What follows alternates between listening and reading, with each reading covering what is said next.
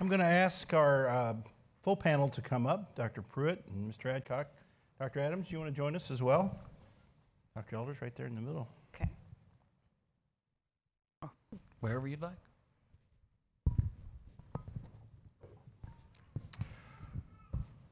Well, and thank you so much for being here, and well done in your leadership over decades in the area of public health.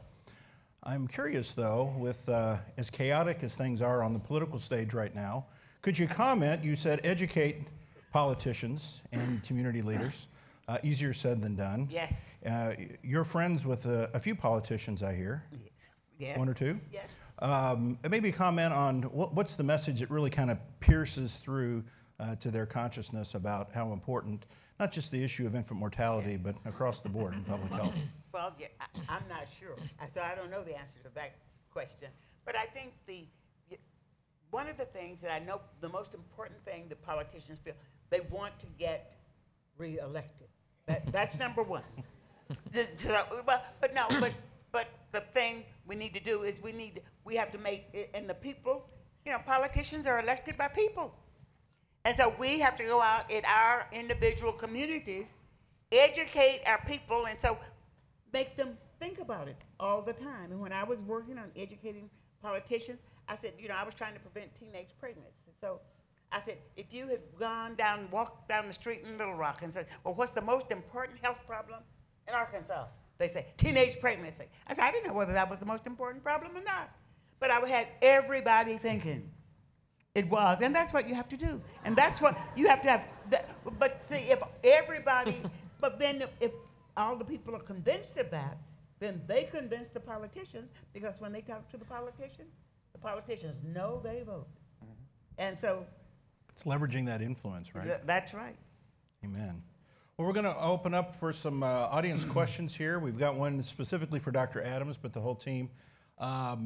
Maybe, Dr. Adams, you could start. How do we marry the messages of safe sleep and breastfeeding? And there's that natural kind of conflict between those two concepts. Well, that's a wonderful question, and I'm not going to answer it because we have someone here who can answer that question. But what I am going to do is help frame that question. Some of you have heard me speak about this, and it's exactly what Ryan was talking about. We've got communities out there working in their own silos that are giving, quite frankly, conflicting messages on some of these issues. We've got folks in the breastfeeding community telling moms to sleep with your children. We have people giving out pacifiers as part of safe sleep packages, which the breastfeeding community doesn't want you to do. And I would say that we don't have to be on separate tracks. I think there's a lot of opportunity there to come together. But it's hard to do that once you've already got the message out there and the billboard's up and the package is already paid for and in the mail. And so I think that question drives home Ryan's point from earlier about the need for us to have discussions such as this, but then to take them forward and really try to figure out how we get on the same page in the planning process so that we come out on the same page and promote that same message. But Ryan, thoughts about how you all were able to get over that in Cincinnati? Yeah, I'm glad to see the question. I would agree wholeheartedly with what you said. I think the very starting point is to stop treating each other like enemies. So get in the room together, talk through things. I have made more presentations to the lactation consultants in Hamilton County than probably any other group. And I'm always looking to understand where they're coming from rather than to be understood myself. So looking for input, opportunities. We have changed some of the literature that we've put out based on feedback they've given us. We have edited pacifiers out of our safe sleep video based on feedback that they've given us. We are getting ready to launch kind of phase 4 of our sleep campaign. And this has an image of a mom, and you'll be glad to know also a dad in a separate image. With sleeping in bed with a crib right next to the bed to sort of show that alone doesn't have to mean lonely off in some distant corner of the house. It can be right there with mom or dad. And where are our hospitals? Who's here from a hospital or works in a hospital? Raise your hands. All right, so all these folks out there, we need to do a better job of bringing them into the fold, because where does baby usually get that first pacifier? Before they even leave the hospital. We've got, and I don't blame the hospitals for that. That's what the community is demanding. So it's cyclical. The culture has created this idea that something's expected. We've got to work to change the culture so that the hospitals are simply giving the moms what they want and what they demand and what, quite frankly, some communities say they need. But we've got to bring all these partners into the fold. Very good. For Dr. Pruett, a question: how can single-parent, non-traditional families incorporate the concepts of fathering? Non-traditional families. 38% of all children in America will reach college age living with their biological parents. So traditional families are a minority. They have always been a minority. They will always be a minority. So I think the first thing we need to do is just sort of mentalize the problem and say, we're really talking about most of us here. And that's across race, that's across ethnicity, it's across economics, and I appreciate the Surgeon General sitting next to me nodding. That makes me feel really good. So let's cast that aside and say we're not talking about outsiders. We're talking about really our neighbors, ourselves, and our own families. So the issue about how to support a woman who appears alone is to ask from the beginning who her supports are. Who can she bring to her next appointment? Who is she looking to help her? We also can emphasize the importance of having some fathering presence in the child's life. Is she getting help from her father, her brothers, her uncles? Children really do enjoy that kind of input. And so communities, those of us who know single mothers, how often do we say, look, I got some time, I'm gonna take a bunch of kids X, Y, or Z. Can I have some time with yours? I think it'd be fun to do it together. It really is breaking down the silos and saying this is not really her problem to solve. It is the community's problem to solve. And again, if you keep in mind the single most important person here, which is the child, they will grow to thank you for helping their mother feel like she was not alone. Dr. Pruett, I actually had a question related to that. With same-sex couples, very specifically, do you see the same chemical changes and the same cues? Does one of the moms in a two-mom relationship use their child as a hood ornament? Actually, you'd be surprised. I guess that's why you're asking the question, Terry. I live in the largest percentage community of lesbian parents in America. I live in Northampton, Massachusetts, and there are about 600 parenting couples there who are lesbians. And I work with many of them. And we see some of these very same good cop, bad cop, frustrating tolerance, frustrating supporting, disciplinary styles, that dimorphism, that sort of polarization seems to happen quite naturally regardless of gender. Because I think it's really more about roles than it is about X or Y chromosomes. And so they get into the same fights, the same struggles that heterosexual couples do, and so to treat them as though they do not is to really not serve them very well. And again, the eye on the prize, their children. How do their children do? Well, their children know who to go to if they want ice cream, and they know who to go to if they don't want ice cream. They figured that out very early. And so I think it's really important that we not think about, 210 volts shouldn't go through you whenever you sort of say, we're talking about a gay or a lesbian couple here. The children, frankly, don't notice and until they're quite old. And then by then, if we've been advising the couple of ways to talk about who they are, how they made these decisions, those children not only do just fine, actually, gay and lesbian couples do a better job of co-parenting than heterosexual couples.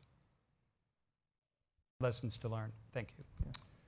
For Mr. Adcock, in terms of communication, what is ineffective in reaching the demographic groups that need to hear the risks to high infant mortality? Almost everything we do is ineffective. So a couple absolute no-brainers here. When you're talking to the community, never, ever, ever use an acronym for any reason, regardless of how many people you think know that acronym. It's just likely to shut people off. Similarly, jargon. So jargon that's very common in the public health community, including things like the language around the social determinants of health. Really important concept, really important to talk about in these kinds of settings. when you're out in the community, hey, where you live, work, and play affects your health. You know, it's that simple. Don't try to hang larger vocabulary around it than it needs to have. I'd say beyond that, we have found that families are exceptionally receptive to having people who look like them in the messaging. So we have gone to groups of moms, groups of dads around the community, and said, hey, what do you think? We've got 5 or 6 different concepts we're playing around, and if only one of those concepts has an African American family in it, we're talking to African Americans, it does not matter what the sort of messaging concept is. They're like, I like that one. That one looks good to me. That looks like my family. And so cannot overestimate the importance of that, which means you have to know your audience. You have to know if you're speaking to mom, if you're speaking to dad, if you're speaking to an Appalachian community, a Hispanic community, an African American community. And then specific to the African American community, another big learning of ours is this is a community that for years has been told again and again and again what is wrong with them, how sick they are, how big the disparities are. And I've seen messages that come out that sort of smash that over the head and say, hey, your babies are dying, and have this really sort of dark message. It's a community that does not, until very recently, get a lot of affirmative messages. Hey, this is what a healthy African American family looks like. This is a family partaking in great activities. With our messaging that went out around spacing, we made the choice to include a dad in the imagery, and the feedback we got from families was incredible. Hey, this looks like a strong black family. That is something we don't see around our community in folks who are trying to sell us the latest and greatest. Surgeon General, Dr. Elders, we took the infant mortality rate from 40,000, or not the rate, but the numbers from 40,000 down to 20,000, and you were part of that. I mean, what was effective in terms of getting that message out? Same question to you. Well, I obviously don't know, but I think whereas our teenage pregnancy rate went down 60+%, I think that and then our technology and our nurses, really went up, and then I think we probably reduced smoking, which helped a little bit, and we told mothers about fetal alcohol syndrome. We started talking about that which I think really was a helpful things, and of course we start encouraging, and it was during my time. In fact, we wrote the article on back to sleep, so that was, I think, helpful. And then these are there were multiple things, and everybody in the community got involved. And of course, we encouraged prenatal care. Medicaid it was 100% of poverty, 130% of, but they went, if you were pregnant, you went up to what, I don't know, almost 185%, almost 200% of poverty for pregnant women. They dropped them off, as soon as the baby was born, but they tried to make sure they got early and good prenatal care. And I think all of those factors influenced it, and we began to encourage churches. They have all these great, big, wonderful churches with a lot of old folk like me who would really like to be, grandmothering and helping and getting youngsters to prenatal care and all. And I think we need to start using. And so in Arkansas, they had a big grandmothers program, which I thought was very helpful. And the grandmothers kind of took over. This is almost like their grandchild. They nursed them through prenatal care, but they also kept following them to make sure they went to their well baby visits and got immunizations. But I think all of those things really, and I think it took all of it. There's no one thing that's going to make the difference. And we probably opened up. We didn't know about fathering as much as I learned today, but we did start allowing the fathers to come in, boyfriends, that was what we come in for prenatal visits. Before, the idea of a boyfriend coming in for prenatal was just out of the question. So I think there are just a lot of things we start doing a little bit better. Dr. Pruett, we talked about other caregivers, but what about siblings? When you talk about the African American community, unfortunately, a lot of the time Dad is in jail or quite frankly not present, and it falls on grandmother, it falls on older sister, it falls on older brother. How do we message and effectively utilize and empower other siblings, other children to help lower our infant mortality rate? So it's a great question, Jerry. The population, a very interesting population of older male siblings in father-absent Black families. There are a lot of them. They often take themselves very seriously, and they take their responsibilities very seriously. We see them in pediatric emergency rooms all the time. They'll even go to a parent-teacher conference. And once we began sort of being aware that there are these guys, and they're 11 and 12, they're teenagers, and they are they're receiving almost no support from the community in doing that. We actually shifted that around at Yale and have the emergency room and said, when you see one of these boys, let's start a group for them. And so we held a group in the emergency room, and before we knew it, we had 37 coming.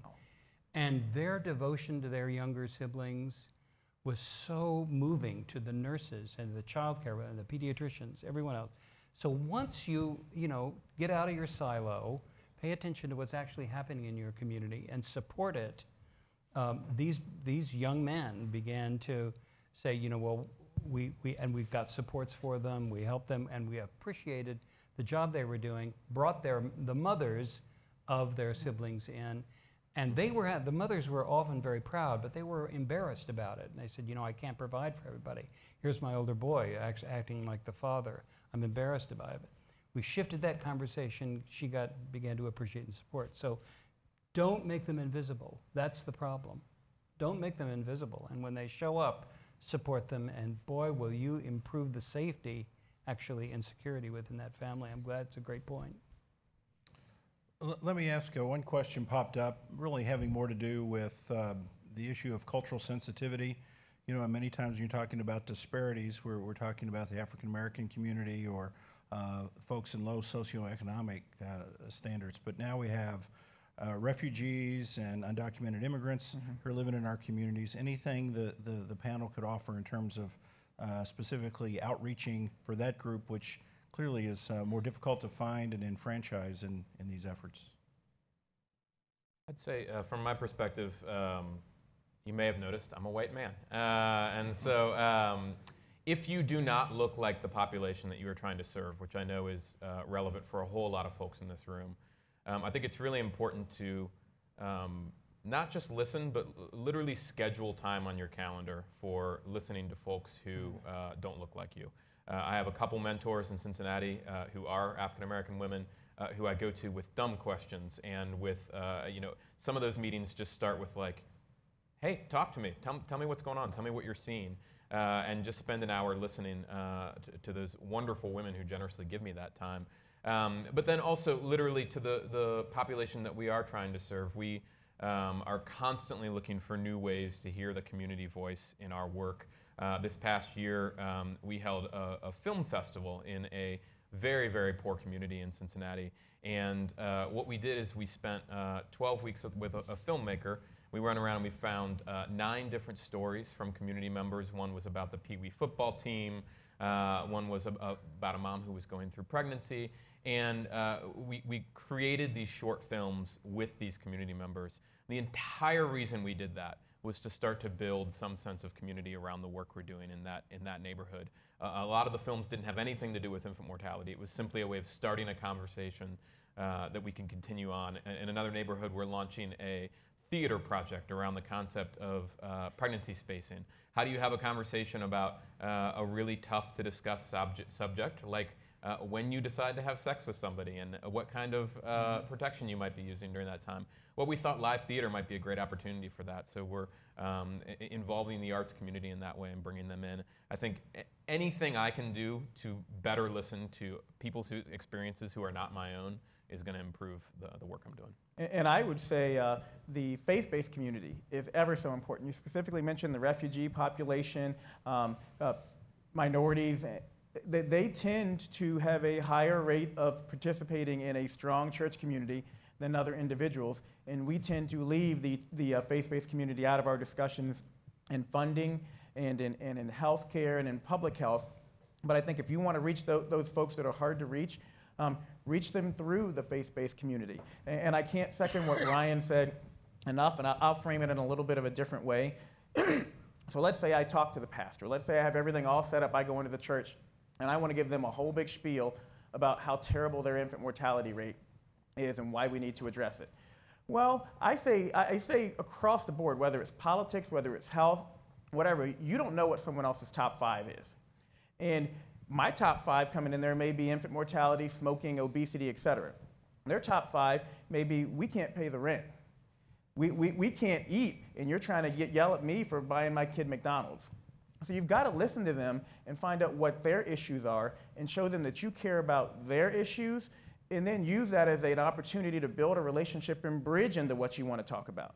So let's talk about safe housing. Let's talk about the fact that you don't feel comfortable walking around in your neighborhood, and that could be contributing to your obesity. And then let's move that, once we've established that, into a discussion about how that can help raise up your infant mortality rate. So maybe we don't even talk about infant mortality, because we know if we address those other social factors and social determinants, it's going to improve our infant mortality rate. But we've got to stop going into places with an agenda. And that's hard, because the money, the funding comes with an agenda and based on certain metrics. So it is really hard. And one of the things that I talk about when I go to CDC, go to DC, is trying to change the funding paradigm, the way that we empower you all financially to do the work that you do. It sets you up so that you've got to go in that church and talk about issue X and not listen to the community. But that's why we're continuing to enrich the rich and ignore the poor.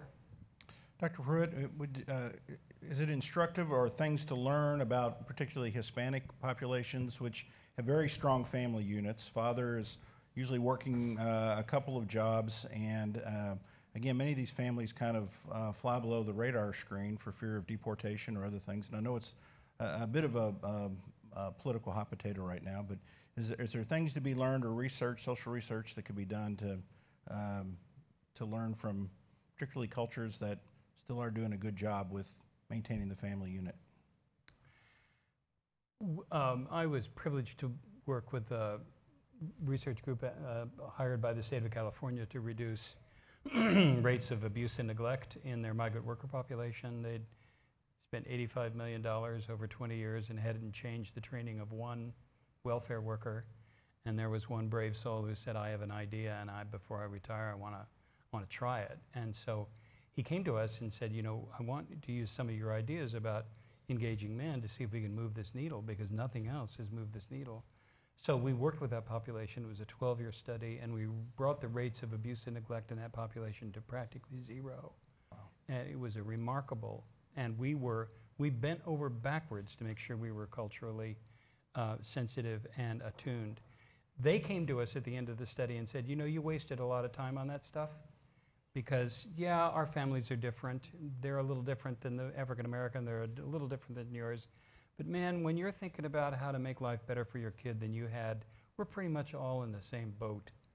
And I want to share that with you, because I'm not recommending that you ignore cultural influences, but you don't need to be paralyzed by them either. Mm-hmm. Because the common cause that is represented in this conference is far more important than the cultural tone that you will adopt within your family. And we also found that once those Hispanic or Latino or Chicano families came into the United States, by the second generation, they were looking an awful lot more like the people in their neighborhoods than they were in Puerto Rico or in Mexico. So I think it's very important. Language, incredibly important, incredibly important. And I wanted to go back to one point about the migrant population, et cetera. Helping professions, which all of you are in, are not uniformly listening professions. And the biggest mistake I've seen with migrant worker and migrant populations is that you spend your time advancing your agenda, which is what they've asked you to do, without doing your homework first, which is to listen to what's on theirs. And I couldn't agree more with what Sherry said. And you're going to waste a lot of time and money if you don't do that first. It's uncomfortable because you got to sit there passively, listen, make sure you get it right, repeat, is this really what you mean? Is this what your top 5 are, et cetera? And we're not always very good at that, because we have all these tools we're so anxious to use. Keep them in your box until you know where they're going to be useful, whether you're doing metric or whether you're doing American. You won't know that. You'll bring the wrong tool for the job. We're having a number of questions pop up about kind of regional variations across the state. And Dr. Elders, you can certainly speak to having traveled the country during your term and after, how much variation there is from state to state. But I don't know, Dr. Adams, did you want to speak to any of more particular efforts the department? Well, I would. We get questions about some of our regional pockets, for instance, Northwest Indiana. And I will say that there are trends, there are themes and the things we need to do to address infant mortality, but an infant death is about as local as a thing as can occur. It is a very local phenomenon, and you heard me talk about this earlier.